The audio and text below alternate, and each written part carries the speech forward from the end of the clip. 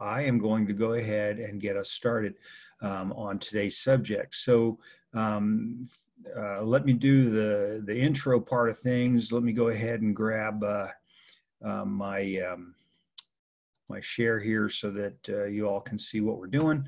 I'm going to pull up the what we call the slideshow, only because I created this, and it's a great way for us to kind of get some of the ground rules out of the way before we get started. So we've been doing these webinars now for the last 6 or 7 months, and they've been powerfully successful. We're really pleased at the association that we have such great attendance, and it's you, those real estate agents, members of the association that want to do better in their business and be more professional about what they do that make it so important. So essentially your drive is feeding us. I mean, it's obviously these are free. And so I hate to say you get what you pay for, but you got me. So we'll talk a little bit about what we're going to do today. But in fact, let's go ahead and get started. So Greater San Diego Association of Realtors, God love them. We're doing a webinar. There's my name, Kevin M. Burke, JD. We'll talk about that in a minute. There's my telephone number if you need to get a hold of me. My phone doesn't ring quite as much as people think it does, but you are more than welcome to call me. I am extension number 4. And even while we're sitting here, I'm getting a call. So I'm going to go ahead and dismiss that. In the meantime, there's an email address, which is even better. A lot of times it gives me an opportunity to send things to you if there's something that you're asking for. For example, the slides today, there's information that we're going to be talking about in today's presentation that I can email to you if you would like it. Some of it's, I think most all of it's very important because it represents a change in our business and a change in exactly what we've talked about through these many decades, where we respond to legislation, we respond to litigation, and that's essentially the crux of today's conversation. So there's my email address. It's long and lengthy. You see I've put uppercase on the words, and that's kind of the convention on how to communicate with the, to make it so that it doesn't run together. It makes it easier to understand what we're trying to say. Okay, all right. So that being said, let me go to the second slide. So thank you all for joining us. We will be speaking about the California Association of Realtors new and revised forms. Last week we did cover the first 3 of 4 of the new forms, and we literally spent an entire hour and a half, and almost went into 2 hours on the subject, because the biggest one in there was the rent cap and just cause addendum that the California Association of Realtors just created. So there was a lot of dialogue on that. If you need to get caught up on that, these are being taped. These webinars are being taped, and you can go to our website, sdar.com. It doesn't cost you to get into them. Just click on education, and down at the bottom, you'll see webinars. And when you get to webinars, you can see that we've taped all these. They're also available on YouTube. And I have to thank the association for making these available. It takes a lot of time and energy to do it, and obviously a lot of background research before we get to it, but we want to make sure that you are getting the best information as quickly as possible. My kudos to the attorneys at the California Association of Realtors. The law, most of what affected our forms for this term, the law passed in the beginning of October, and so of course there were revisions and different input on it, and yet our attorneys came up with the forms that we needed to have to use to protect you, to protect your client, and that's where this all comes from. So the big message here is thank you to the attorneys at the association for their effort in doing a really fast job at putting this all together. I personally think this is going to go on for quite some time. The legal challenges are already in place. Our arguments about Constitution, all those things, all that stuff's going on. But you and I just need to worry about how do we do business today. We can't sit around and wait for somebody else to make the decision for us. We need to work with what we've got. So like it or not, it's here. And let the fight be had by those that need to have that fight. So in the meantime, let's go ahead and move forward. My name is Kevin Burke. I am the proud immediate past president of the Greater San Diego Association of Realtors. It was a good year. It was probably the fastest year of my life, but I enjoyed it very much. There was a lot to do. When they tell you ahead of time, be prepared to be busy, you have no idea. What a great experience. So, and again, my goal, I became known as the education president. My goal is to pass what I have learned on to you, and hopefully it will help you in your business. And so that's kind of where we are. So I always throw this page up here. It's got to do with some of the things that I have done. Obviously, I've been in the business of real estate for over 40 years now. I tell everybody I'm not really that good at what I do. It's just that I've outlived everybody that has any memory of what I was doing back 40 years ago. So I'm pleased to say I am still here. I am planning on continuing to be here for some time. And by the way, that has to do also with my association with the association. I believe in the realtor cause. And so at all levels. And so I was just appointed again, thank you to Vince Malta, appointed again to the risk management committee at the national level. Obviously, I'm on the risk management committee at the state level, and again on the local level at the San Diego Association. I'm all about managing risk. There's no such thing as a career, especially not real estate, where there is no risk, but we have to at least try to minimize our risk the best that we can. So I'm just on a constant growing, constant learning curve. And I do a lot of talks around the country, and it's my favorite thing to do. I'm hoping that I will start getting back into my life with the pitch sessions in San Diego, and be able to go from session to session and share with everyone, what's happening today. We need that. I think we need that ombudsman, a practitioner, and I'm a practitioner like you. I don't practice law, but I do real estate much like you do real estate. Sometimes people say I do more than most in transaction-wise. We're handling quite a few transactions per year, and we do handle transactions for other brokers. So that being said, I'd rather that, I've always said that we do risk management rather than damage control. So we would much rather teach people how to do well in their business and avoid the problems that do happen just by nature in this business, but rather than having to keep on putting out fires. That's not our goal in life. So graduated first in my class in law school, American Jurisprudence Award. I don't think I need to go through much more of this, but anyway, that's the way it is. I do teach at, I've eliminated my practice of teaching at the colleges. I was teaching at 3 colleges, and I've eliminated 2 of them.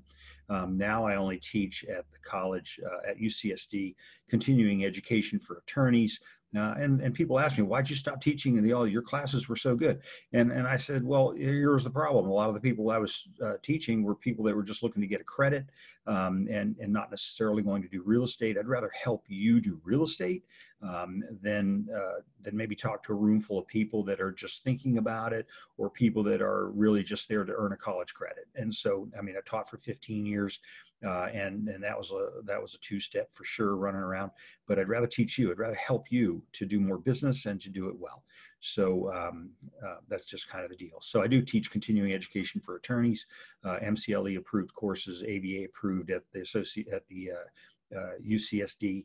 But that's just because I like abusing them. So that being said, I have a couple of people I would like to thank.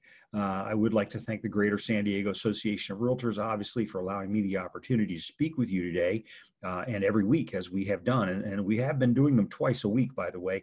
We switched to Thursdays because Wednesdays seem to be a little problematic. The proof in the pudding is that, we switched to Thursdays, and we've got 100 and something people on this webinar, which is, pretty good for the fact that we need to do a better job marketing it.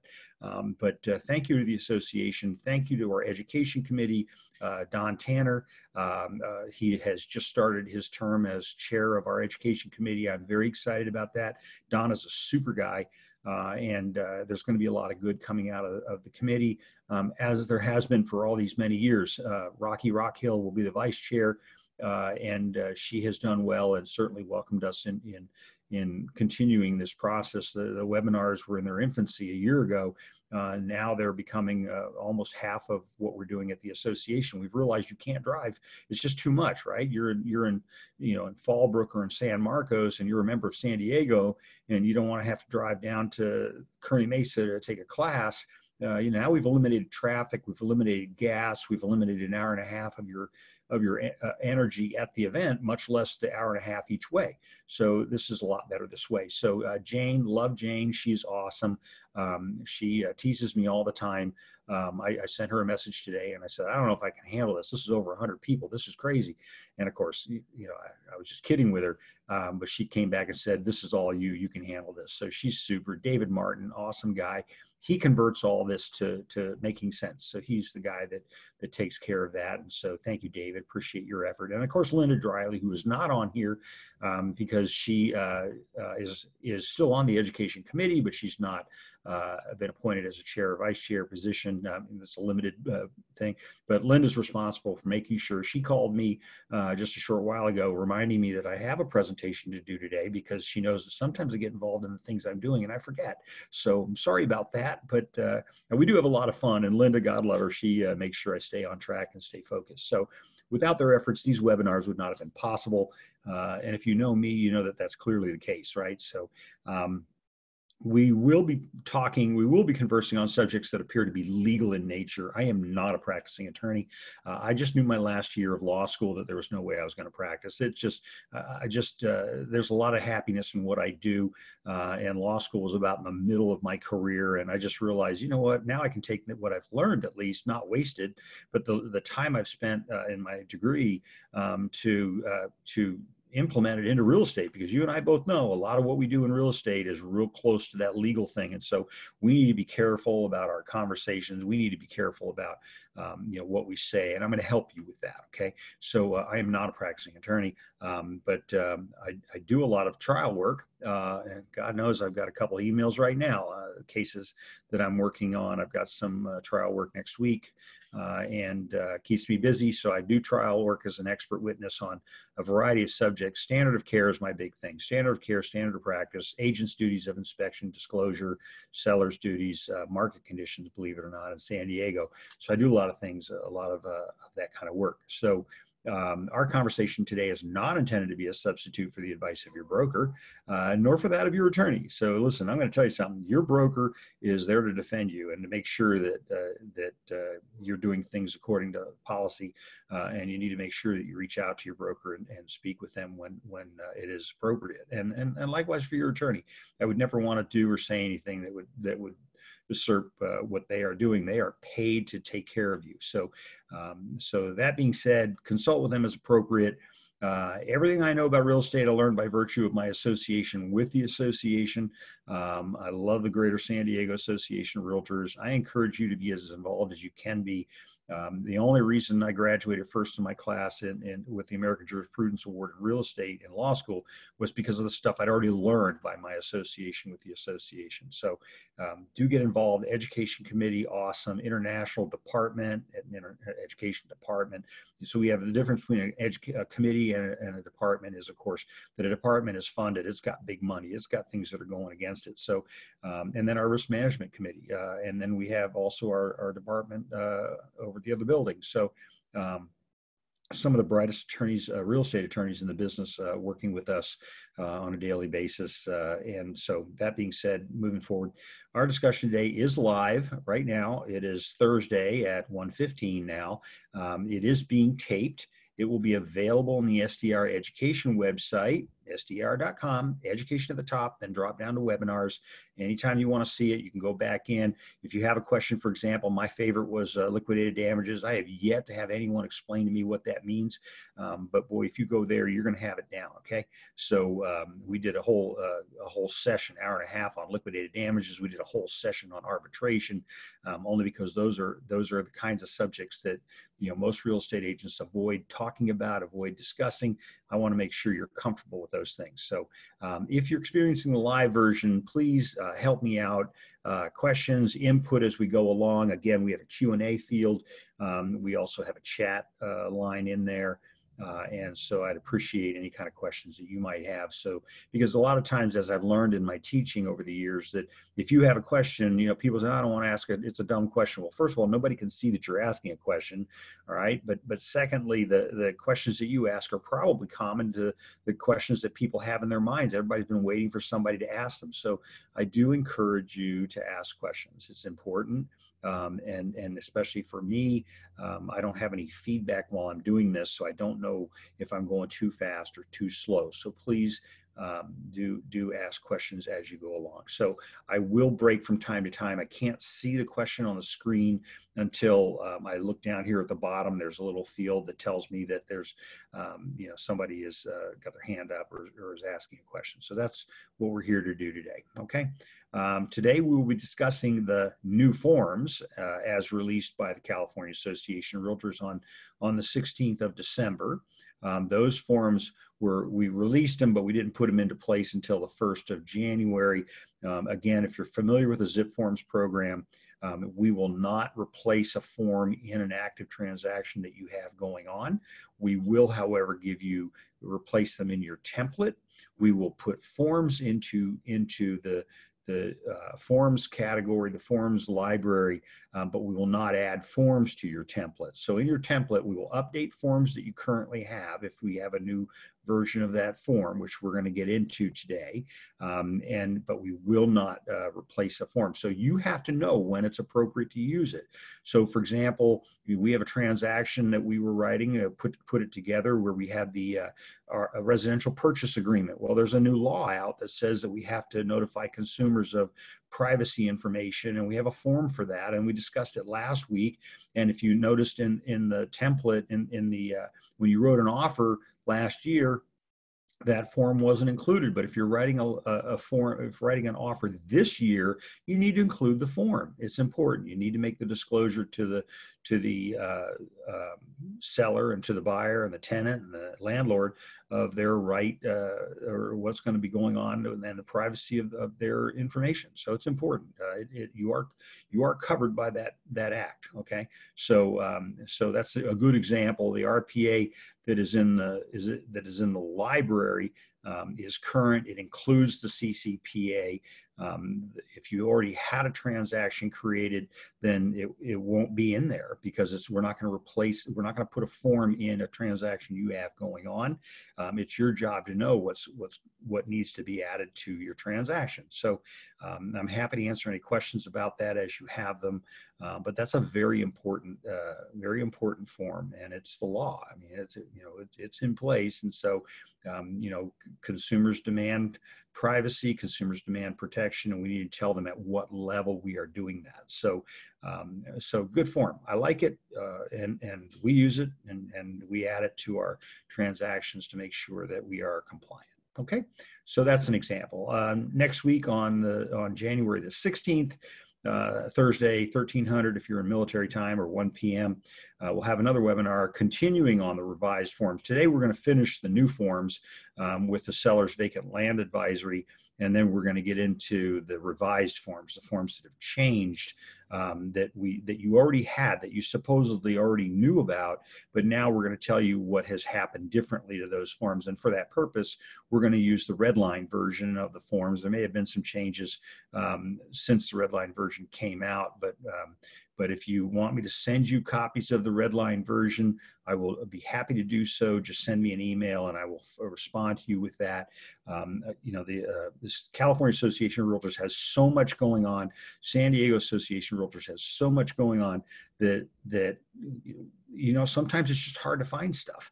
And so I always tell everybody, you don't have to know everything in the library. You just have to be able to find it. So anything that I have or anything I know where something is, I'm more than happy to send it to you. Please just let me know. So that's what we're going to be doing today.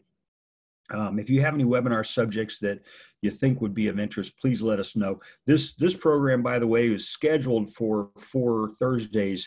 I don't know, we're going to make it to 4. I think we're going to make it to 3, but I think because a lot of it's duplicative, a lot of it is the same things. For example, the form for the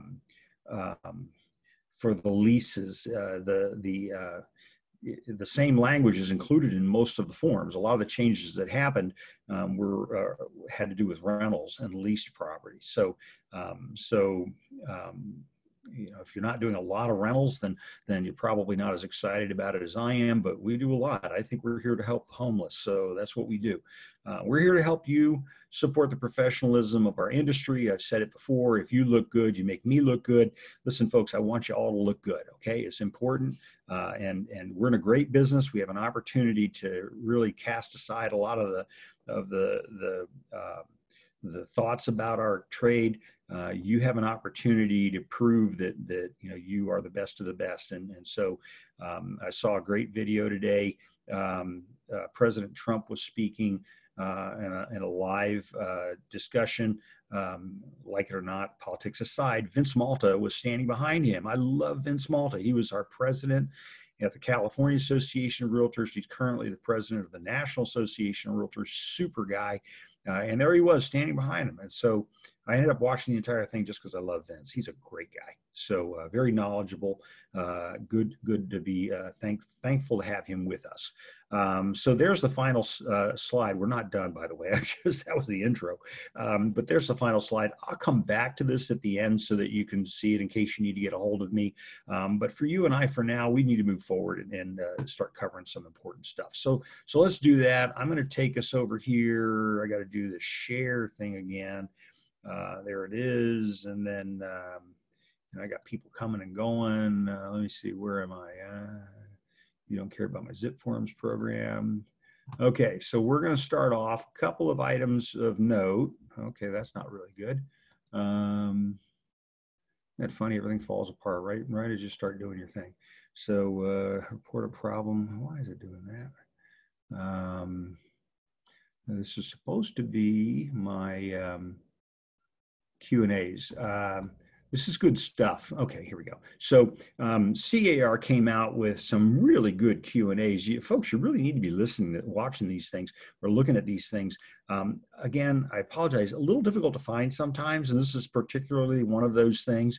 And like I said earlier, we just got so much stuff going on that, we just put it out there and then we go on to something else. It's kind of like having ADHD, right? So, we keep coming up with stuff, but then we got to move into the next issue. So, but we got to tell you where it is. So this is one of the Q&As for 2019. I like this a lot.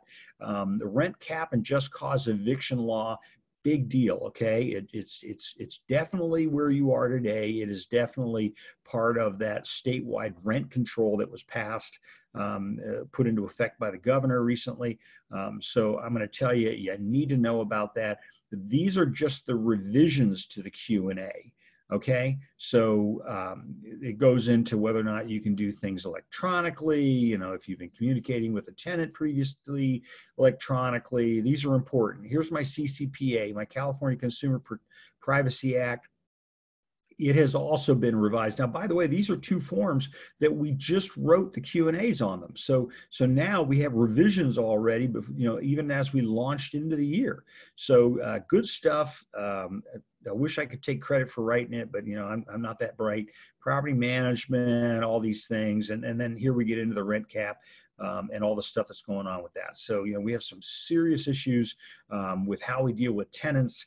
And I'm sure you've all had that conversation where somebody, where you've got a client and the client, something happens in a transaction, regardless of whether it's a lease or a sale.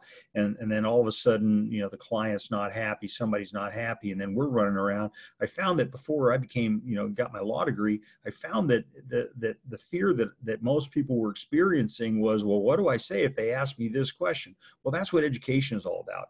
Or the first time somebody starts mentioning lawyers, I like that, man. We're running to the bullets, right? I tell everybody, I say, hey, listen, you might want to talk to an attorney, okay? And so in my world, I don't know is a good answer, all right? So when people ask you a question, if you don't know the answer, it's okay to say, I don't know. And so I always say, I don't know. Or better yet, start it off with a compliment. That's a great question. Let me find out and I'll get right back to you.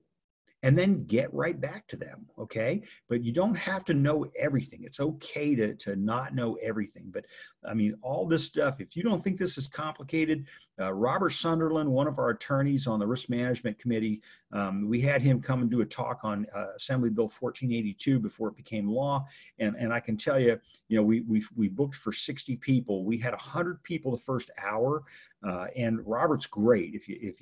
We taped it, so you can get that also on SDAR's website. He's brilliant. I mean, he's just really bright. Brian Jones was there. And so, we had these conversations, and he gave some really good advice and all of that. And I'm going to echo some of that today. I was there for the entire thing. Great advice. So, you've got great resources available to you. Do you want to be having to go to all this stuff? Well, if you don't, then fine. But at least you need to be able to find out where it is. Okay. So, a lot of our stuff, again, there's volumes of stuff in here. California Consumer Privacy Act revised several times, even get down to the questions, what question numbers. Okay, so folks, you need to know about this. If you want a copy of it, I'll save you the time of looking for it. Although as an instructor, I always like to have people look for things, because I found that there was more value in it when you did it that way. I wrote an article on the new forms and on the so the 4 new forms that are out, we've covered 3 of the 4. We're going to hit number 4, the seller vacant land advisory form today, and then we get into the other 17 forms that have been changed as well. So there's a lot to do. I'll send you this article if you don't have it already. More than happy to do that. Just give me a request, send me an email, or send an email to education@sdar.com. That's easier to remember, and let's get it all put together. Rent cap and just cause eviction law. Rent control, I mentioned it a second ago, Assembly Bill 1482. It is the law, October the 8th, and like it or not, it's here. We're already saying it's going to open the door for a lot of other localities to establish rent controls. It's just the way of our legislatures at this moment. So regardless of your political position, you're just going to have to deal with it. It's here. And so again, the fight's going on. There's a lot of that. There are exemptions to it. There are exemptions to one, exemptions to the other, exemptions to both. And we'll talk a little bit about that today as well. So I want to make sure we talked about it for the most part last week, spent a lot of time on it. So I'll refer you to that webinar, but I'm also happy to send you direct information on that. Okay, so in getting going, our seller's vacant land advisory. So this is labeled as a new form, and like most of the forms, we have people across the state working to protect you.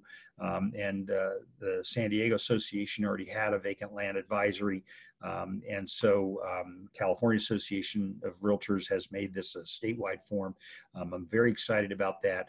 Much like you have a buyer's advisory and a seller's advisory in your offers and in your listings, you need to also make sure that you have something that indicates to the client that they have some obligations legally to disclose, to do research, disclose things, and tell people about things. So here's the good news. The good news is you don't have to know all this stuff. I do advise you to read it. I think you need to read it. I think you need to know what we're giving people. But at the end of the day, you don't need to be anything more than the source of the source, right? So be the source of the source, not the source. And so I want to make sure that you know that it's available. You need to read through it just so you know what your clients are seeing. But in my work, in my trial work, the attorneys are just going to start highlighting the stuff that, when a client's suing us, it's like, well, did you see this? Did you see this? But if you don't provide the form, it's really hard for them to say, that they saw it. Okay. So let's make sure that we know that it's there, first of all. And secondly, you need to at least read through it to know what it says. And the good news is you're going to find that it says a lot of the things that you already know. But here's the thing. Now, if you know it or you see it, then please don't say it again. So in other words, when it says in there, in the forms, in 5 different places, it says that we recommend that the buyer get inspections by licensed contractors. That does not replace your duty to do your own visual inspection of the property. That does not replace your seller's duty to disclose things that they knew or should have known about the property. Even though we've told the buyer they need to be looking for those things, then it doesn't replace our duty, our requirement. I'm not supposed to say duty, our requirement to make sure that we disclose things that we knew or should have known. Okay, and so for many years, and I still see them from time to time, I see agents writing in transfer disclosure statements, recommend physical inspection by licensed contractor. And that's like, the judge is going to ask you why you were avoiding your Civil Code 2079 duty of a reasonably competent, diligent visual inspection of the premises. Okay, so it's important. So since this is a new form, I'm going to spend a little bit of time going through it. Let me just double check. Any questions so far? We're doing all right. Got a couple people here, got quite a few people here. This one's it's a one pager, right? I'm sorry, two pager. So it's two pager. The second page is all the where to for art thou's at the bottom. The second page is all of the, the signatures, and very little on there. The meat of it is in the first page. Okay. So, we're telling the seller that selling a property is complicated. It's not easy. And so it can take time, and it can take months, and depends on market, and depends on other things. And so now you don't have to make excuses for why the property's not selling, right? Now you got somebody putting it in writing. So, and they're giving you compliments for, giving the seller compliments for listing with a licensed real estate broker, right? Because this form is assuming that you're a licensed broker, so, or salesperson working for a broker, or a broker associate. So, so you have requirements, and we all know that we have requirements that are placed on us when we're doing a real estate transaction, and with a seller, they also have requirements, and those requirements are different. So there's a different requirement for the seller than there is for the real estate agent, and a different requirement for the buyer. So I've always said that the seller has a duty to disclose what they knew or should have known. The buyer has a duty to investigate, which dig, poke holes, lift things, do stuff like that. The agent's duty is for a reasonably competent, diligent visual inspection of the premises. You are not supposed to dig and poke and lift carpet and things like that. So from time to time, we'll talk about some of the good lawsuits that I've been involved in, where the agent lifts the carpet up in the one room and says, "Wow, slab looks fine to me," and then of course there was nothing anywhere that said that they had to do that, but they did it. And then now here we go. Now there's the buyer finds a cracked slab when they get done with when they buy the property. So those are important things. So that being said, your paragraph number 1 just talks about those things, talks about the legal processes, and it says, please read this document carefully, and if you have any questions, ask your broker or appropriate legal or tax advisor for help. Okay. All right. So, and why do we say that? Why do we break it down? The appropriate legal or tax advisor, because you and I do not give tax or legal advice, right? And I start every webinar with every speech I give is, I'm not going to give you legal advice. We're not going to do that. You're going to need to talk to counsel about that. Everybody's situation is different. Robert Sunderland, when he did his talk, he said, people started asking specific questions about specific things that they were involved in. And rightfully, he said, you're going to need to come into my office, because, that's outside the purview of what we're doing here. And so, as a result, everybody's situation is different, and we need to make sure that everybody is treated fairly. So my tax situation is different than your tax situation. It's just the way that it is. So I wouldn't even begin to try to give you advice on how to do your taxes, okay?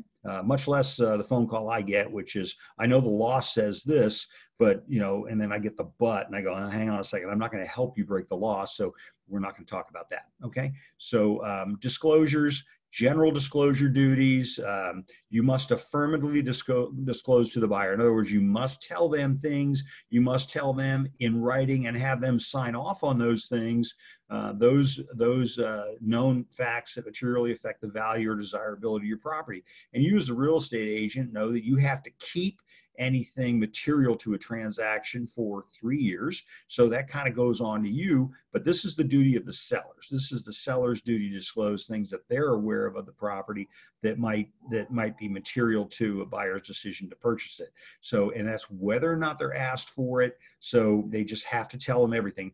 Get it in writing, get the buyer to sign off on it, because you want to make sure, we're not clearly not trying to hide anything from the buyer, but we are putting it in writing. It's that important, and it may be important to the buyer and their decision to move forward. Pete Selecki, our general counsel at the association, made a great comment in one of my classes. I asked him to speak, and he said, the seller says, well, I don't want to disclose that. The buyer won't buy the property. And Pete said, you don't want that buyer. you may not want that buyer, right? Because if you're afraid that if the buyer finds out about something that they're not going to buy the property, well, would you rather they found out about it before the transaction closed, or would you rather they found out about it afterwards? And so, Pete refers to the little old lady with cookies, coming over, the day the buyer moves in and says, "Hey, welcome neighbor, glad to have you here. And here, have a cookie. And oh, by the way, did they tell you about that mold problem they had in the basement?" That kind of thing. So, we want to avoid those kinds of things. I just believe the truth sets you free.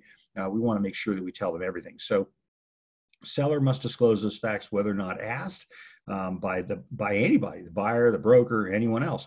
Duty applies to disclose applies even if the buyer agrees to purchase your property in present condition. So, we get a lot of that in counter offers, and I wish agents would stop writing it, but I see in counter offers, properties being sold in as is condition.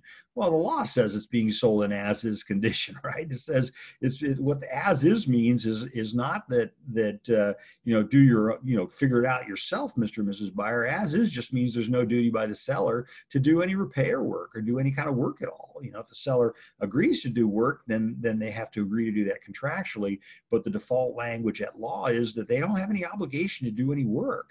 So the attorneys at the association did a great job of putting that together in the paragraph and having the buyer sign off on it. And then you and I come along and we rewrite it by putting the same language into a counteroffer. And we don't want to do that because, you know what, I'm not that attorney. And I want to make sure that I have someone with the California Association of Realtors or the San Diego Association of Realtors that has vetted those statements so that they will stand defense. Okay. Remember, we may have to be defending ourselves from our own client, but they go to great pains to make sure that language is written properly. And then we come in with language that says, property being sold in as is condition, and that just restates the paragraph, and we don't want to have that happen. So, hey, Albert, yeah, please don't do that.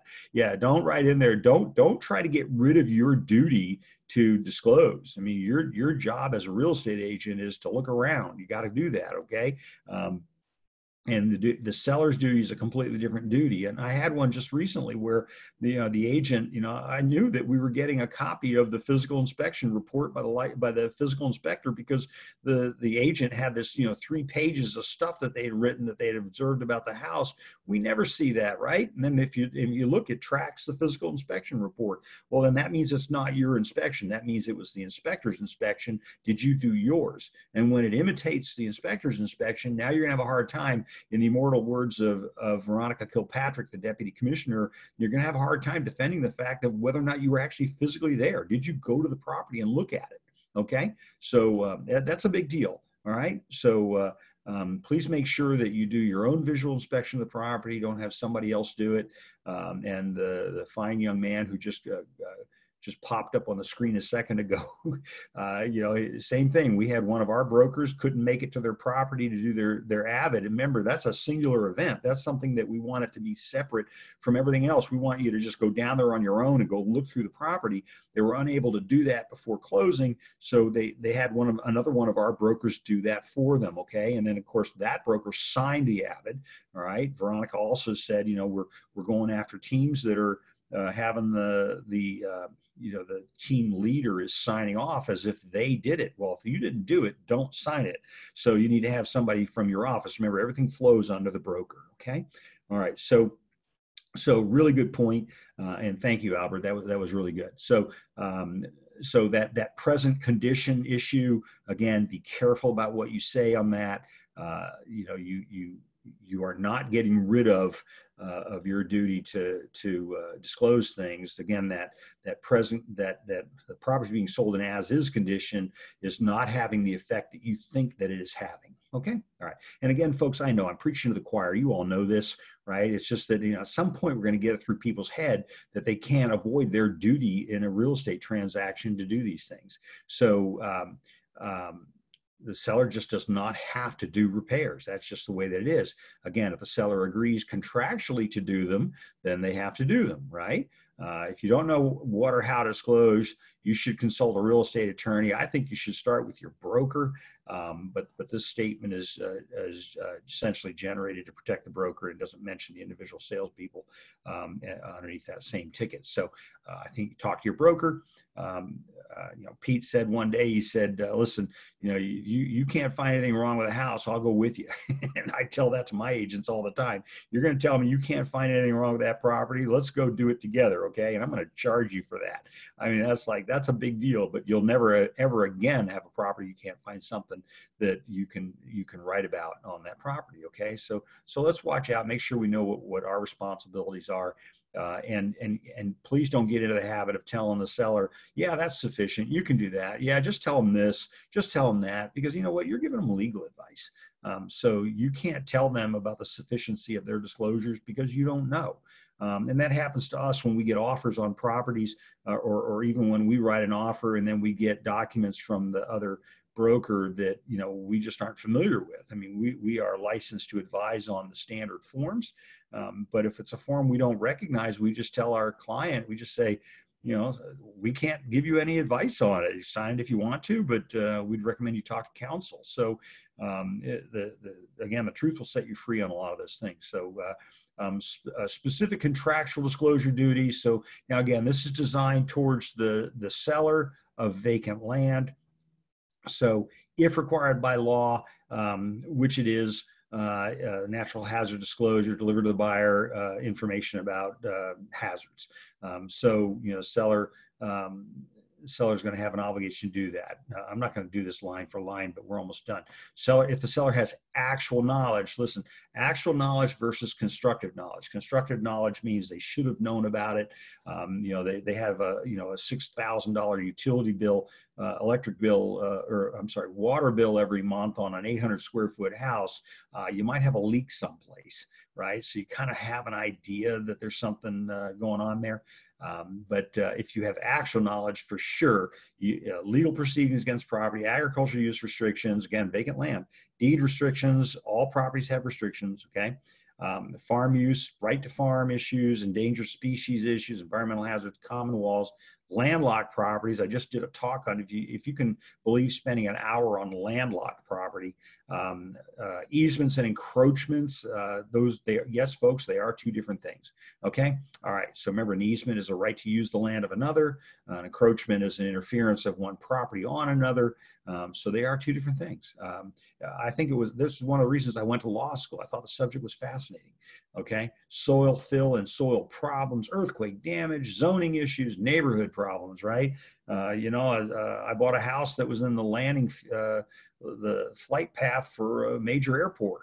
Nobody told me that there were going to be L-1011s over my head every day. And frankly, I like the sound of aircraft, and I can usually tell what kind of aircraft it is by the sound of the engine. But you think somebody might have told me about that? Yeah. So those are important things. Those are things that might not have been available if you pretend like every buyer you have is coming from out of state and that they're not going to see the property, or even if they do, they're going to say, well, I was only there for a minute.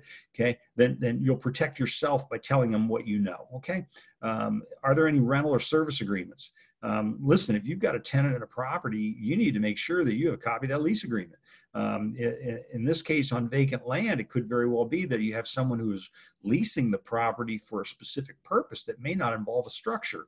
So the seller needs to disclose to the buyer whether or not there's a lease or a proposed lease on the property, okay? Because remember that the new buyer takes the property subject to that lease. So as a result, the buyer may be thinking that they're buying the property with one intention when in fact somebody else has a whole nother plan for it. Okay. All right. So let's make sure we do that. Tenant estoppel certificates are wonderful things. I recommend that you get those. Sellers also required to make a good faith effort to obtain and deliver to the buyer a disclosure notice from the appropriate local agencies. Okay. About taxes, about Mello-Roos. It's a big deal. Mello-Roos is a statutory disclosure. It means you have to disclose it. Okay. You can't pretend like it's not there. So if you're not sure if a property has it, then talk to your title company. Your title company will be able to find out for you pretty quickly. It's not going to say on the document Mello-Roos Community Facilities District. It'll say Northwest Neighborhood Facilities Coalition District. It'll say different things. So you need to make sure that you understand when you see someone's got a $2,200 bill every 6 months that that's going to be Mello-Roos maybe. you need to make sure you make those disclosures to the buyer. So remember, the buyer's got time to rescind the contract, not just cancel it, rescind the contract, make it go away like it never existed based on this disclosure of Mello-Roos, okay? It says it in your contract, it says it in the law, so the seller who is selling vacant land may also be subject to that Mello-Roos assessment, and so we want to make sure that we make that disclosure. You do not want that transaction to close and have the buyer find out later on that there was Mello-Roos on the property that they were not informed of. Improvement Bond Act of 1915, and then notices of contractual assessment of street and highway code. So these are all things that are not readily apparent when we do a visual inspection of the property. These are things that are usually pulled as a matter of title. Just remember that if you haven't pulled it already, you might have a problem later on with the buyer having an issue and trying to get out of the transaction based on it. And guess what? You're going to have some challenges. Okay, so that's important. Common interest development. So whether it's vacant land or not, you have to provide the buyer with copies of the documents, financial statements, all those things, whether required by law or by contract. There's been a big fight about our SPQ, and the argument was we put it in the contract, we put it in the RPA because so many people said, well, we're not going to, we don't want to use the SPQ. I'm an investor, I don't know all those things. Well, the answer is we put it in the contract, so you pretty much have to use it or do something that takes it out of the contract. And now guess what? Now you as a real estate agent are giving legal advice to the client, and I'd probably avoid doing that as well. Okay, so if it's in the contract, it's in the contract. It's the way that it is. Encourage your clients to disclose everything that they knew. If they don't know the answer to it, then they don't know the answer. So the questions on all those disclosures, and we did a great webinar on the TDS and the SPQ and the SPQA. The answer to the question, you only have a yes or no. But people think, well, I don't know. So where's I don't know? Well, we don't have an I don't know. We have a yes or we have a no. And so here's the drill. So the drill is the question. Look at the question. What does the question say? The question says, are you the seller aware? And if you're not aware, then the answer is no, right? Okay, no. All right, so people say, well, there should be an I don't know. No, there shouldn't be an I don't know. The question is phrased in such a way that it is easy enough to answer. It's either yes or no. Did you know or not? And if you didn't know, you didn't know. Check the box says I don't know. Okay, that's it. That in itself is probably worth a couple $100, as we say. So, okay, so let's move forward here. That's my common interest developments. And I agree. I think you need to get those documents as soon as possible. Remember, the buyer's got the right to rescind the contract on those documents as well. You may not waive a statutory right. I've had people attempt to do it. I've had people waive HOA documents, and I tell you what, that's a real risky position for you to be in. I wouldn't advise it. But those are my common interest issues. You might think about getting those ordered at the time of the listing, but at the same time, you also want to make sure that they're certified copies. So contract terms and conditions, buyer may request as part of the contract of the sale that you pay for repairs. Whether or not you're going to do it is a business decision, right? Whether or not you're going to sell the property for that price. Okay, no obligation to do it. But again, the assumption here is that the buyer wasn't aware of what might not be right about the property when they purchased it or when they wrote the offer. And so now we're in a position of them making a decision, assuming that it is a material fact. If your buyer says, well, I'm not going to purchase the property unless you build a cabana or something, but there's no cabana there now, but I'll get out of the deal by saying I don't like the color of the grass. And it's like, has to be a material fact. That's probably not going to fly. Be happy to take that case though. Again, no obligation by the seller to disclose, always obligation to disclose, no obligation by the seller to do any repairs. The seller just has to decide whether or not it's worth it to them to, can they do a couple of minor repairs and move on in the transaction, or can they, stand on principle and maybe not close the deal. But again, you still have to disclose. Okay. All right. Other legal duties, withholding taxes. So, this is across the country, folks. This is not just in California, although California has its own version of it. But essentially across the country, the state and certainly the national government is concerned about sellers selling property and running off with the money to other countries, not necessarily, they're running off with the money anyway, aren't they? Okay. But, if they're going to go to another country with the money, that's what we're worried about. We want to make sure we have access to it. So if the seller provides to the buyer a document, we call it a FERPTA, that says that, here's my obligations and I am FERPTA'd. That way the buyer can rely on that. But it's so important to do this. You are in the food chain for that if the seller is not FERPTA'd. If they are going to go to another, if they do not provide the form, if they do not sign it, we can assume that they're telling us the truth, unless of course we know otherwise. But remember, the buyer signs that form as well. So that form, that FERPTA form, went through so many changes when it first came out. There was a requirement that we have seller's social security number on there, and then we had privacy issues and all that kind of stuff, and then we created a $1,000 penalty for the buyer misusing the seller's social security number, all those things, and today, now we have qualified substitute forms, we have things like that, so that we can actually, because we have somebody else that was collecting those forms, and now we have, or that information from the seller, and so now we have some coverage, okay? So that's important. So just think of it this way: anytime the money is going to the seller, anytime the proceeds are going to the seller, outside of the state or outside of the country, then, your ears need to be up. You need to be thinking, okay, well, maybe I'm going to have some problems here. So you need to make sure you're going to do that. Prohibition against discrimination. Discrimination is just against the law. It's not just against the law, it's just not right. Okay, so try to keep that in mind. All right, if you got yourself in a situation where people say to me, well, what's a protected class? Well, there's this little thing called Google. If you look up a protected class in California, for example, you'll be shocked at what constitutes a protected class. Okay, so there are things in California that are protected that are not protected in other states, right? California seems to be at the forefront of all that. If you go into other states, they protect people that are elderly. There's the elderliness statutes and things like that. I'm proud to say that I'm a recipient of that honor. So you know what? You need to be aware of those things. Do you need to take a class on it? No, just remember to do the right thing and you should probably be fine. Okay, but remember, it is absolutely against the law. But again, it's not just against the law, it's just not right. Okay, all right. So legal and tax implications, here we go again. We're just going to tell, we're going to tell you, the seller, what I've told you, the agent, and what, you always need to tell people. I don't know nothing about this. I don't know anything about law.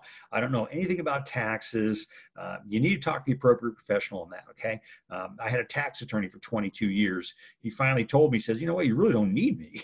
He says, use an EA, so there's all kinds of people that are trained and licensed to give tax advice. That's not going to be me. I'm done getting degrees. I'm fine with it.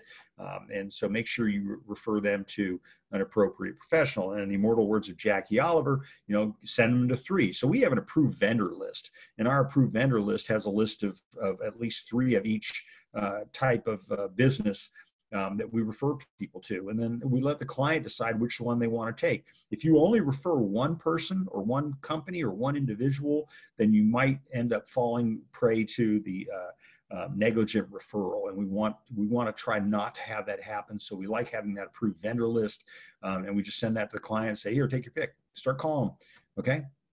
All right, so marketing considerations, so pre-sale inspections and considerations. And on this, I'm going to differ with the attorneys at CAR on some of these issues. I really think that the seller has an obligation to disclose what they knew or should have known. I don't believe necessarily that they should be going and doing inspections for the buyer. So, we have one of those right now. We have a transaction right now where the previous buyer had done all these inspections and reports and everything, and then did not close the transaction, did not settle the transaction. And so guess what? The listing agent intelligently so provided us with those disclosures, but that does not replace the buyer's buyer should be getting their own disclosures. And so I wrote my own little letter to the buyer saying, here you go, you've got what we've got, we're giving you that stuff, but at the same time, we recommend you getting your own inspection because you have no privy of contract, right? So, here you got an inspection from a licensed contractor that says, here's my thoughts on the property, but you have nothing with that person. That's just, you got a copy of a report. So the seller did what they needed to do, okay? They gave their disclosure, much like you have here. They've disclosed what they knew or should have known. If they got a copy of the report, then they have constructive knowledge of what's in the report. So rightfully, they turn that over to the buyer. Okay, but and the buyer, I think, should either contact those people, but also get their own inspection. So we have a really good form for that called a receipt for reports. In fact, we sent that to the buyer. Said, here's all what we got. Here's stuff that came from a previous transaction. We recommend, and this is on the form. I didn't say this. This is on the form. Says we recommend that you get your own inspections done. This is just good information for you to have, or stuff that you might want to dig into a little bit more thoroughly. Okay, but what about the seller's duty? Should the seller be going out and inspecting their own, investigating their own property? And the answer is the seller's obligation is to disclose what they knew or should have known, a material fact affecting the value or desirability of the property, but they don't have any duty to go in and investigate themselves. Okay, and besides, even if a seller did that and handed us a report, we're going to think it's suspect anyway, right? How many of us have done pest inspections in the past?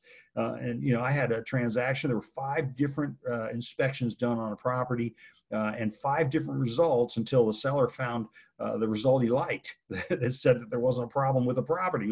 The first one, of course, came up with all kinds of bad news. So you and I want to be careful about that. We want to make sure that your buyer has a direct relationship with the people doing the inspection. So again, my little thing, and again, I love the attorneys at CAR, and we can go back and forth on this with them, and they're going to agree with me, and I'm going to agree with them, and but at the end of the day, I don't know. Should you have your seller pay for things that and part of what they say is right. Maybe now they can go ahead and fix stuff that they didn't know was broken and increase the marketability of the property. Okay, that's an interesting argument, but all right, I ain't buying it, but that's okay. That's me. Okay.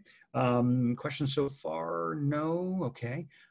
Safety precautions, advertising, marketing, property sales. So this is in your listing agreement. This is in, on both your vacant land, all that stuff.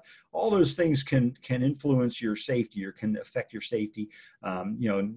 Lock boxes for sure, for sale signs, things like that. Our MLSs won't allow us to put in the remarks section that the property's vacant.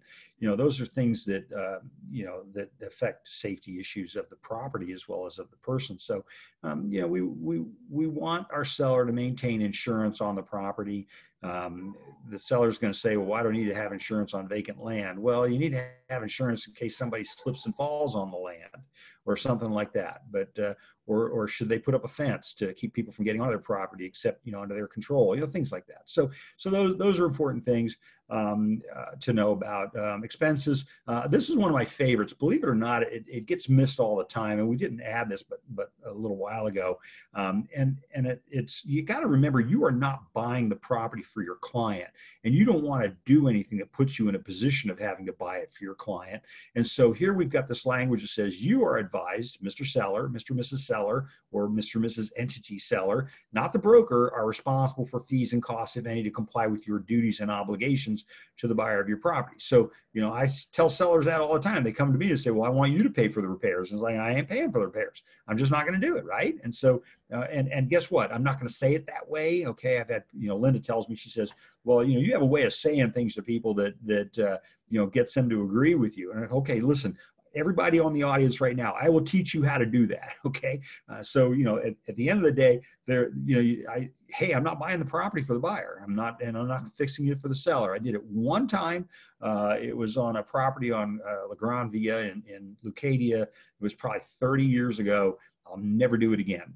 And it just became a nightmare. So, So there we go. Other items, if necessary, and again, we're in page 2. Seller has read and understands the advisory. They acknowledge the receipt. That doesn't mean they necessarily agree with it, but at least we can document the fact that we told them. We showed them what was out there. We made it available to them, and we're going to get them to sign that. Okay. So that would be my advice. My non-legal advice would be to get them to sign that and then move on from there. So this is a new form. I like the form. It's basic. It mirrors our seller's advisories, our SA form for our listing agreements and our buyer's inspection advisories, on our purchase agreements and on our buyer representation agreements. And oh, by the way, on the buyer representation agreement, we did a webinar on that. So if you want some really good advice on how to get people to sign that and what it does for you and what it doesn't do for you, we did that. I can't remember if we did that over 2 sessions. I mean, it was pretty lengthy, but a great form. We're going to do, our office does buyer representation agreements and on all transactions. So we just do. And people say to me all the time, well, how do you get them to sign it? And my response is, well, we put it in front of them and they sign it. We explain it to them. And when we explain it to them, we're not afraid of it. We tell them what's going on. And so, and they tend to appreciate that. Okay. Any questions so far? I'm going to keep going here. Okay, so let's talk about commercial. And I don't know if anybody out there is doing commercial. In my experience, people do either residential or they do commercial. Definitely a whole nother bailiwick, right? I mean, there's a whole nother thing going on in the commercial arena. I would not use commercial forms to do residential transactions. I would not use residential forms to do commercial transactions, vice versa.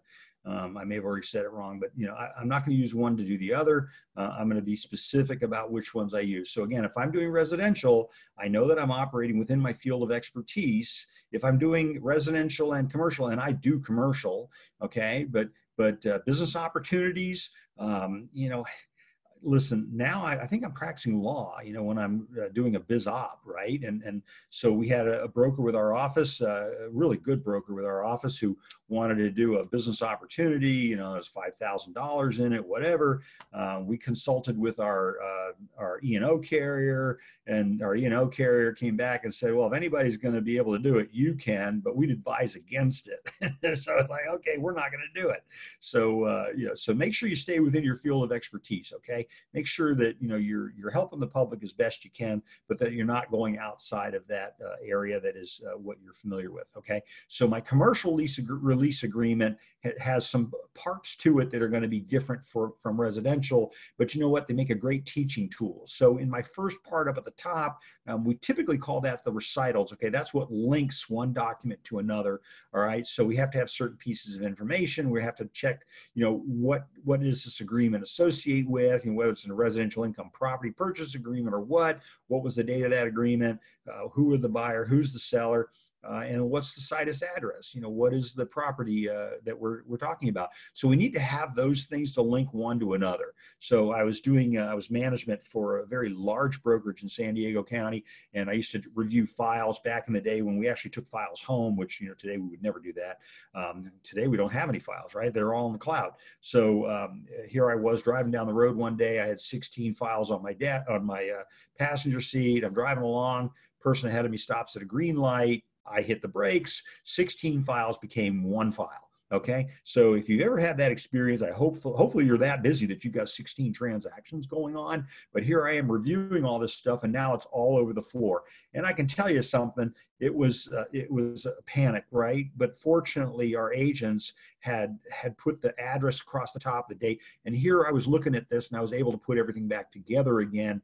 Took me a while. But you definitely need to make sure that you understand what the purpose is behind the top of that those forms. So that being said, we get into what they refer to as the recitals, which is the buyer has conducted. Now you notice it says draft across it, but this form is now live in zip forms. The only reason that I'm using the draft version is because of the red line that shows you what was changed. And so this is not a new form. This is a revised form. So. And it says draft just because it becomes obvious what issues happened with it. So buyers conducted an investigation of the property, and pursuant to the agreement, the investigation revealed the following items. So we're going to be coming back to 1A here, and we're going to be coming back to 1B. The buyer and seller have agreed whatever they're going to do. Either going to cancel it in its entirety, either do a credit, or they're going to take on some liability. So the buyer is aware of something, they're willing to be liable for it, or the seller is aware of something, they're willing to be able to willing to continue to be liable for it even after the continuation of the agreement, and then perhaps on into after the closing of the arrangement. So release of the entire agreement. Again, we're just going to do this fast, but buyers release either a specific item or either all the items or a specific item. Seller does the same thing. Mutual releases, we release on all the items, or we only release on some specific items. And then what are my release terms? And so, here's where we're going to go into the whereto for art thou's, all the things that we need to know. We want you to understand that, when you make a decision to release something, we think you need to be talking to an attorney about that. We're brokers. We are not able to give you legal advice. And a lot of the decisions that we make in real estate are going to have legal and tax consequences. So that's what this is all about. And this is one great big long paragraph. Folks, I don't want to have to rewrite this. Okay. And I don't think you do either, right? I mean, isn't it great that they put this together for us? And it does a pretty good job. And yet there's people like myself and Sandy. Thank you, Sandy, for being here. People like myself and Sandy, we question authority all the time. We go through these things and we go, well, this isn't right. Or Nancy Novak, I love Nancy, right? She's in Solana Beach, and she does, she sends me these lists of all the problems that she's found with the forms. I love it. She's absolutely 100% right. So, there's people out there that are looking, and it helps if you let us know what you see. I did a class on the listing agreement for the attorneys, and we get up to paragraph number 22, and it refers back to paragraph 19B, and there is no 19B because we'd eliminated it when we revised the listing agreement. And so, I got a hold of staff at the association, and they go, oops, well, we forgot to take that out. So they did. They took it out, and we fixed it. So those are the things we're here, to protect each other, to help each other. Okay. So there is a California Civil Code section 1542 that talks about a release. And again, don't use this language in residential, but a general release does not extend to claims the creditor or releasing party does not know or suspect to exist in his or her favor at the time of executing the release. So in other words, there could be more stuff out there that we don't know about, and that if known by him or her or it would have materially affected their decision to move forward with the transaction. Okay, so that's all this does. Notice that it's similar to clauses that we have in our purchase agreements. But buyer initials it, seller initials it, and again, that's whether they're a natural person or a non-natural person. Document may be signed in counterpart, which means that each of you can sign a different page, but it's considered all in the same as long as the information hasn't been changed on it, right? So in the law, we call that the light test. If you can hold the two pages up to the light and the only thing difference between the two documents are where the signatures are, then it's, you're probably okay. That's called signing in counterpart. Attorney's fees, as in most of our contracts, with the exception of the lease agreement, by the way, but in most of our contracts, prevailing party is entitled to reasonable attorney's fees, whatever those are. And so that's what this says. In our lease agreements, we don't have that. Our lease agreement's limited to $1,000. But a lot of people don't know that because they don't do leases.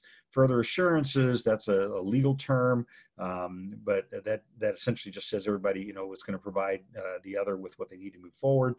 Applicable law is going to be the state of California. Modification, one of my favorites, and it seems to be confused by people all the time. Of course, it's the layperson who says, well, I didn't know, he said or she said, and that's inconsistent with the writing. And again, I always tell people, I say, listen, nobody's going to be looking at what you were doing for 3 years, right? That's when the lawsuit's going to come down. It's going to be 2 years and 9 months, and nobody's going to remember what he said or she said, and now it's going to be your word against theirs. And if you're the real estate professional, you're going to lose in that argument. Okay, so you want to make sure you have what you have said or done in writing, signed by the party to be bound, right? You want to make sure that you have that, because if you don't, and there's an argument between which one of you is telling the truth, they're going to win, and it's only because you have that professional real estate license. Okay. All right. It's the entire agreement, the whole agreement, nothing oral, okay, blah, blah, all that stuff. And then again, signing it has all kinds of, you've seen this before, significant legal consequences. Brokers are not attorneys and do not provide legal advice. See, I'm so happy I don't have to rewrite this. You know, I don't want to have to write language to try to protect myself and then wonder if I'm doing it right. I'm comfortable in the fact that counsel has already done that for me, and they've created this document. So if seller's an individual versus whether they're an entity. So I mentioned it a minute ago, a natural person or a non-natural person, buyer same way, they sign it, we're done. 3 pages of happiness, okay? All right, let's fly forward into the next one. I might have lied to you. We might actually have enough to do 4 sessions, but we're going to see a lot of this is duplicative. So, but these are a couple things we got to get out of the way. So notice and changes in terms of a tenancy. Now this is typically this is going to be used in a residential transaction. I'm going to tell you something. This is the first form we're going to see only because it falls in alphabetical order, but it's the first form that we're going to see that starts quoting the language of the just cause eviction and the rent cap. So, and you can see up at the top, I got my recitals again, and then I have in red. Now, red again indicates that this is the red line version. In the standard form, when you look at this form, you're going to see that this is not in red, that this is actually, you know, part of the language now, with maybe a couple of exceptions. I've already seen some language in here that needs to be fixed. But so note to the landlord, and this is really, really important. If you get this one down, you're going to cover about 2 or 3 or 4 of the other forms. So you'll see the same thing. This form is intended to be used when the property is not subject to rent increase cap or just cause eviction control under any state or local law. So if it is subject to those things, don't use this form. Again, we're going to probably recommend you talk to counsel, but this is an evolving process. The really good news for you and I is that, you know, that we're going to be able to refer them to an attorney. I mean, you know, they made the decision to do a rental, and so we may have to refer them to counsel, and that's the best thing that can ever happen to you. Listen, I like having attorneys involved in a real estate transaction with me, because then I know that they've got, you know, they can't come back at me. I'm not going to say anything that conflicts with what the attorney says. So they're going to, I've advised them to talk to counsel. I've referred them perhaps to counsel. You know, we have 26 of the brightest real estate specific attorneys on the risk management committee. You know, listen, I think you need to be referring to them. Okay, those are people that know what they're doing, and you put it back on them. Their E&O insurance eclipses what you have. Okay, the differences between the two are, I'm not even going to give you the numbers, but they are into more digits that you want to know about. But their insurance is very expensive, and because they're held to a higher standard than you are. So please don't put yourself into the position of people thinking that you are giving legal advice, because you don't have that qualification, and you also don't have the insurance to cover it. And so I've seen it with the insurance claims. I've seen it where the insurance company tried to get out of paying the claim because it looked like the agent had given legal advice. And so you want to make sure that at all fronts that you are disavowing any legal or tax advice on any of those things. Okay, so that's good. So remember, if it is subject to rent increase cap or just cause eviction, then you need to refer them to counsel. Here they can read this. It has to be written in plain English, or it's not enforceable against the parties. So here it says, if you're not subject to those things, then here's what's going to happen. And then they're a pretty good job in here of breaking down the the exceptions. The 3 main exemptions. The Q&A from CAR is really good on this. If you look at the Q&A just on this subject, and I will send that to you if you want. It is pages long, but if you are doing anything that has anything to do with a rental or a lease, now folks, I'm not just talking about, you know, where you're doing a lease transaction. I don't care if you're doing property management, whatever, you certainly wouldn't want to be doing that here for this purposes of this form. But, you know, anytime so what, buyer taking early occupancy of a property, guess what? It's a lease. Okay, seller staying in a property after the transaction. We've just changed, you know, after the transaction has closed, we've just changed our language to incorporate what it really has been all over all these years, and that is that it's not a lease after sale. It's really a license to live there. The buyer's giving the seller a license to stay in the property. It's not necessarily a lease, and that's part of trying to separate us from some of the liability that we have by calling it something that it always has been. Okay, all right, so Under state law, this is the new state law, three main exemptions from rent increase caps and just cause eviction control. So I took this out and I wrote it down. I made it in columns so it was easy to see, but CAR has already done that. They did a better job. One is a separately alienable single family dwelling, including a condominium, as long as the property is not one of the following. So think about this for a second. Doesn't that apply to anything you do?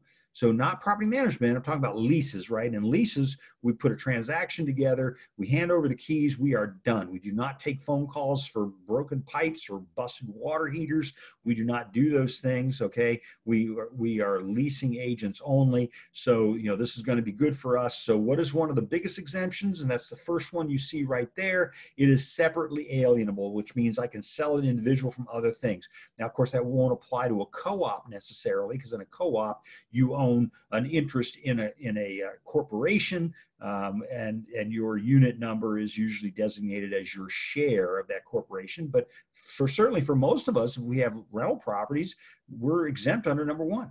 Okay, all right. So as long as the property is not what?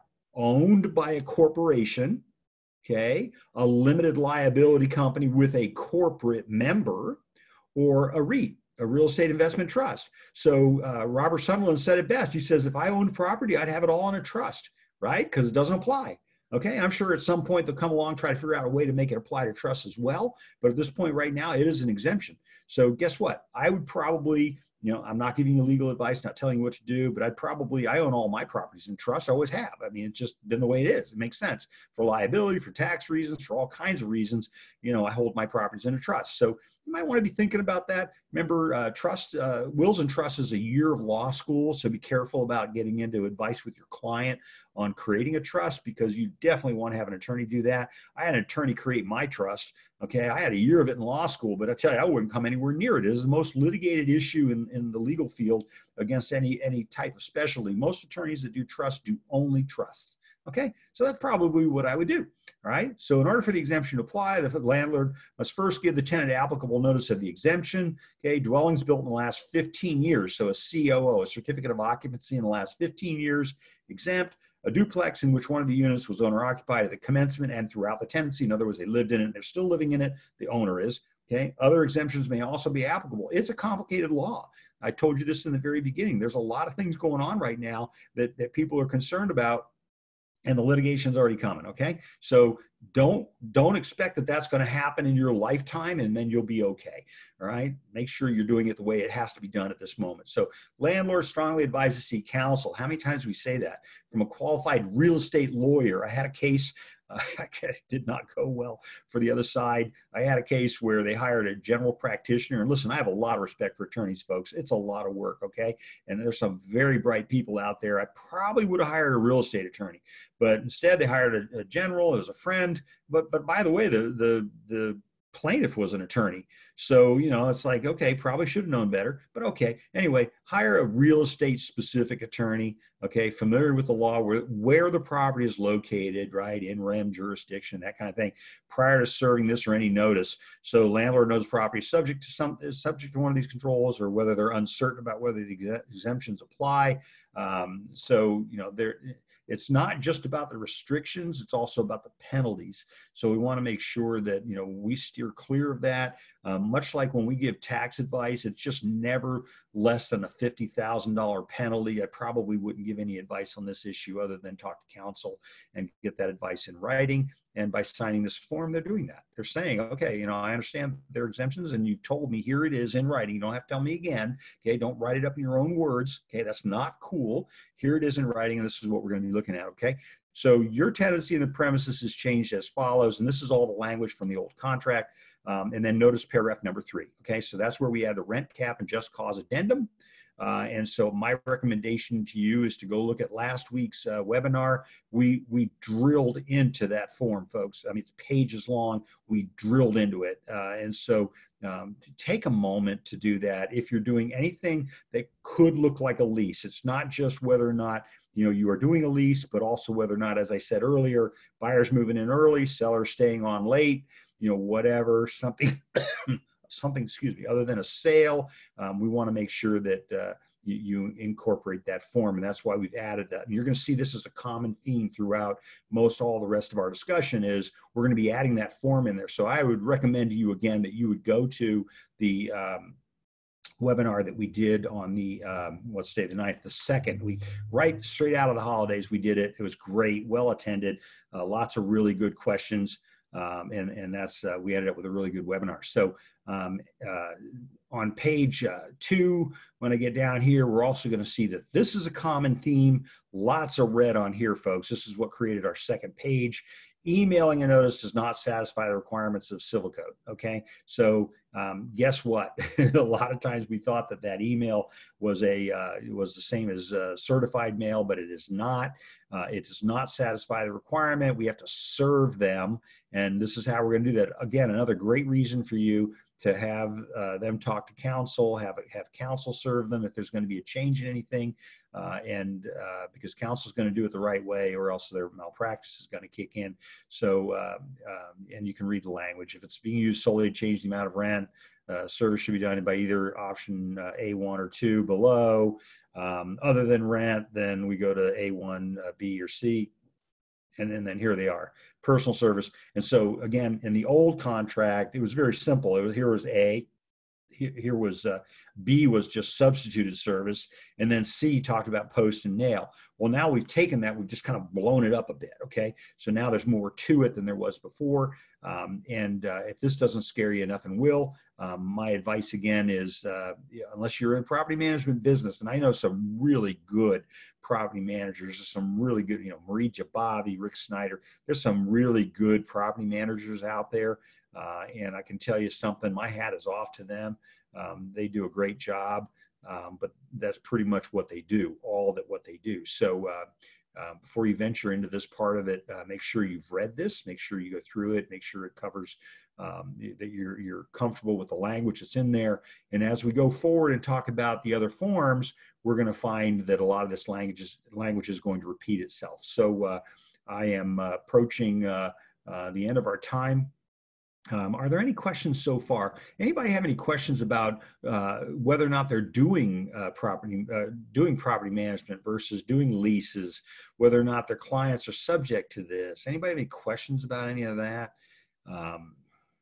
I know it's kind of a new field for everybody. It's one of those things where, I don't even know what question to ask, but I want you to be okay with asking. So when we come back next week, we're going to pick it up with the DRA form, which is the denial of a rental application. So we're going to talk about a lot of lease forms again, but we're going to talk about that denial of rental application and what happens if you deny them based on credit, based on some investigative work that you've done, remembering that they have a right to know what the source of information was. It's a new law. They have a right to know the source of information that you relied on to deny them their application. So and again, it reminds me of the conversation I have with people where it's, well, I know the law says this, but, and it's like, I'd be kind of careful about that. You really need to be comfortable with what you're doing. I don't think leases are that difficult. A lot of real estate agents don't do them because they say there's no money in them. Listen, I've made a fortune off of leases, folks. I've had properties that I've handled. I've got one right now. I've been handling it for 25 years. I mean, I just can't get rid of them, right? So, you take really good care of people, just like in your sales transactions. If you take really good care of people, they keep coming back again and again. And there's just not much I wouldn't do for these people, right? They're just really, really good. And then I end up selling the property that they have, and some of them I've bought the properties, but I've handled lease after lease after lease.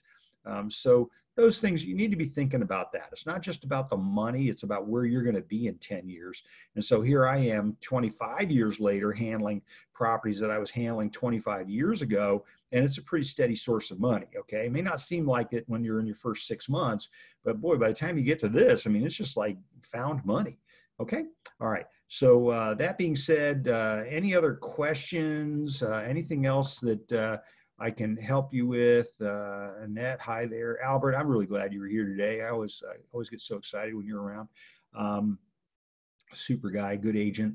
And I'm just looking through my little list of famous people. But listen, I'm glad you're here. And Laura, yeah, I love Laura. Laura always catches me when I don't remember the answer to something.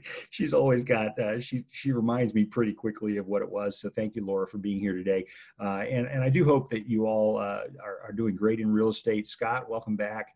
I do have one little thing here, and says, yeah, absolutely, Albert, you're awesome.